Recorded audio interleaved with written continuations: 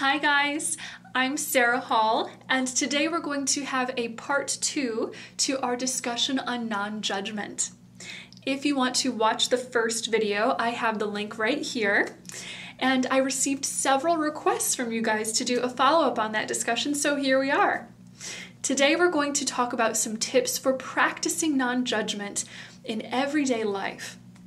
Releasing negative judgments towards others from your thought patterns is incredibly helpful in bringing about inner peace and higher perspective on life's situations. Know that when we discuss non-judgment, there is a difference between using the spiritual practice of non-judgment to help you better attain a state of acceptance, peace, and higher perspective in life than necessarily abandoning your cognitive reasoning and trying to live life with no sense of discerning one thing from another. This particular point is actually one that can cause some confusion for people, so that I thought that it was worth mentioning today. Using discernment through your life experiences is natural, functional, and an indelible part of the evolution of your consciousness. One of the very reasons for which we incarnate into this world of duality, in which we experience so much variety in the forms creation can take, is for the sake of expanding consciousness. This expansion and evolution of consciousness is a collective journey for the human race towards an enlightened state of oneness.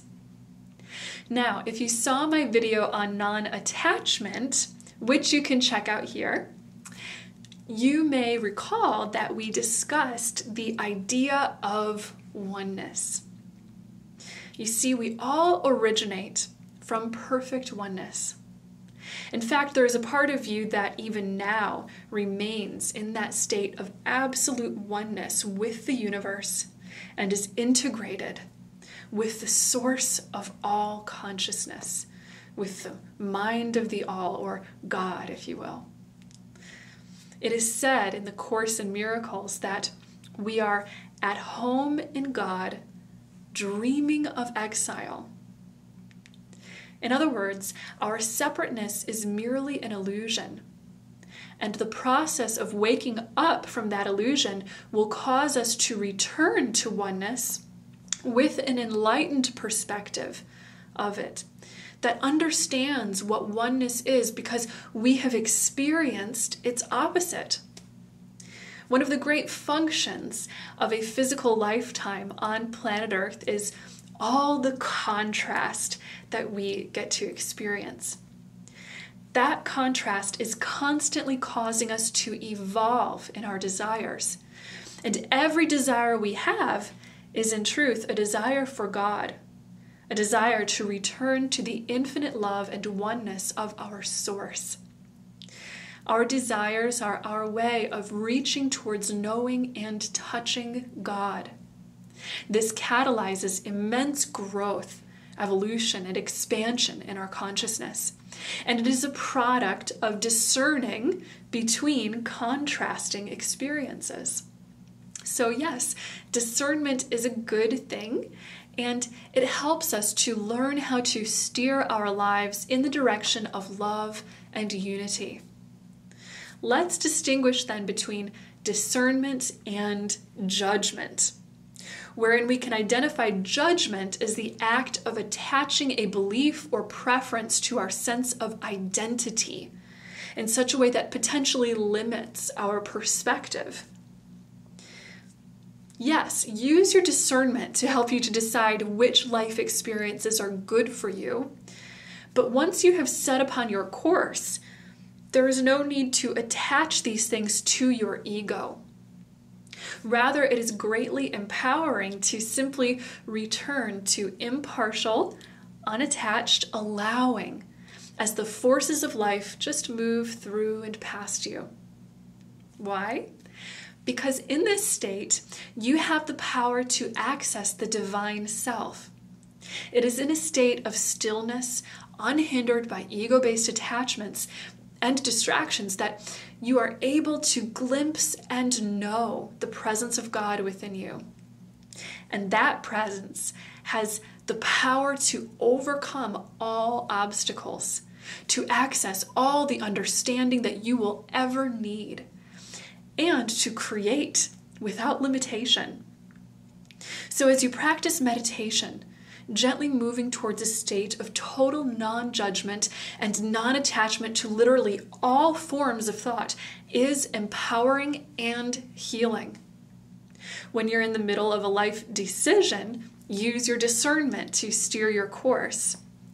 And then practice simply allowing life to unfold without the need for the ego to attach, control, or push or resist in the situation.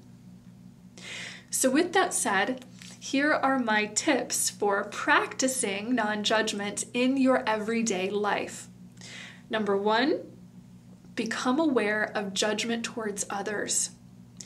While it can be healthy and useful to discern the best way to relate to another person, including what kind of boundaries or communication might best serve the interaction, it is not healthy to attach negative, personal judgments onto your relationship with them. So when you notice that your ego is feeling triggered by something that another person does or says, rather than attach resentment to that person, simply take a moment to breathe and observe the feelings that you are having. When you are observing that you are angry, annoyed, or offended, for example, you are not necessarily identified with being angry, annoyed, or offended. Furthermore, you are not repressing your feelings, but giving your emotional self space and validation through the experience without letting yourself enter a downward spiral of negative thinking.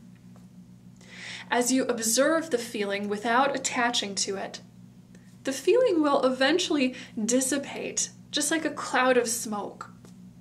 And this is very healthy, because when we attach personally to negative feelings and bring them into our identity, we are drawing what we do not want closer to us.